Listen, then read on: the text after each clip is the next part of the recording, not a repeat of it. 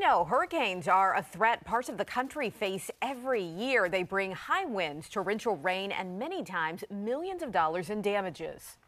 With the Atlantic hurricane season just days away, today we got a first glance at what scientists say could be in store for us. Storm Team 10 meteorologist Chris Michaels joins us in studio with the highlights from this year's Hurricane Outlook. Chris? Yeah, so we've already seen one named storm so far this year. That was Andrea, which really just formed in one day and then petered out in the same day. Barry would be next, as would Chantal, and then Dorian, Erin, Fernand, and Gabriel. That at least takes us through the letter G. But NOAA released their forecasts today. A few weeks ago, North Carolina State and Colorado State issued their forecasts. And the good thing is, for consistency's sake, is that each organization pretty much predicting a near average season with regard to the total amount of systems. 9 to 15 named storms, 4 to 8 hurricanes from NOAA, 2 to 4 major storms. It doesn't mean that every single one of those is going to make landfall in the U.S., but still something we'll obviously keep an eye on from June through November. One of the things we're looking at is the El Nino. We talk about this a lot in the winter. This is the warm ocean water off the coast of Peru that could actually create more storm systems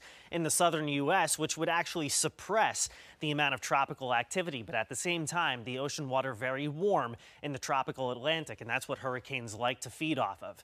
Here, this far inland, we experience a lot of flooding and mudslides. Every now and then we get tornadoes on the outer edge of these systems. That's why it's important that we bring this information to you right here on 10 News.